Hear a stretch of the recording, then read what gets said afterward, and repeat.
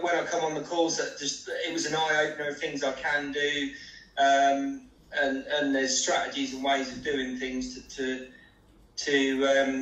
keep your money out. Do you know what I mean? Keep your money in the bank and give you options to then you can move quick on something if you get a good deal. So if you get a good deal pop up. So yeah, it's good. Which is part of making the £8 fee look like a very minimal amount, because if you're doing lots during the year, your £8 will be such big value. Yeah, 100%. Yeah, and but you've got to put in your own work. You've got your own time and your own effort. You know, Glenn can't do everything for you. You have to. You ring him when you need him, and you know he'll ring you back, or you know you'll go through something with me if I'm stressed or worried about something. You'll go through it with me or whatever, and then it just gives you that sort of backup that you're doing the right thing. Or if you stop someone buying 3 different deals that they was going to lose money on, straight away that you've saved them £8, although you haven't gone and bought a deal yet, for example, but you've saved them from losing money. So that on its own is a massive help to a company, isn't it? Do you know what I mean? So do that again and again and again, because so many people would have bought something. But the bit I like best is reprogramming people's heads. Yeah, and that is a massive part of. I see so many people that have got that they could go and do it and they just haven't, you know. And that was me. I was that person, you know.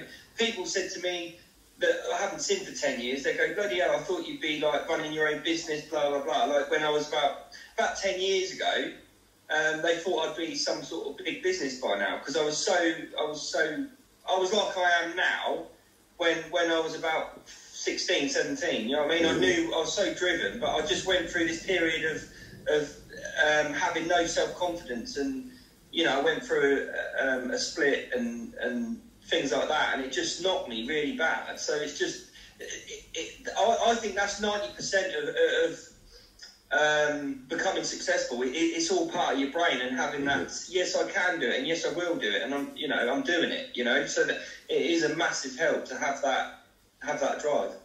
Yeah, and for me that's my favourite bit, is asking people what their motivation is, helping them to push their own buttons, understanding their own psychology, and being there to support them when they're not sure, and that you know, not sure about something causing procrastination, getting over that hurdle, because there is such thing as can't be arthritis, and I can't deal with that. I don't know how to solve that one. But you know, as long as you're out there doing it, then we're going to help you make far more money than if you're trying to do it on your own.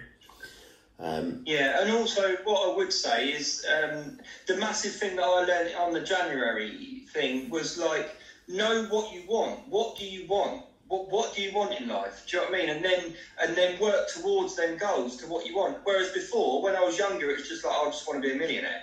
You know, but it's like, what do you want? Why do you want that? Do you know what I mean? Yeah. So now it's not like I want loads of money. It's like I want time with my kids. I want a nice car. I want to go on a holiday. I want to get married and stuff like that. So it's stuff. So then you've got them goals set out, and you've realistically set them in timescales that they need to succeed on them, and that's something that I've struggled with. You know, it's easy to be impatient and want everything now, whereas if you sort of take it in little chunks, it does work somehow. It just works. Yeah, just plan it out, and actually once you do get there, you kind of realise, well, actually this isn't much compared to and you just move on. So I've got clients like Ian who, you know, worth many millions, and he's earning over 50 grand a month profit, and that's a whole different level to a millionaire. A millionaire, like by default,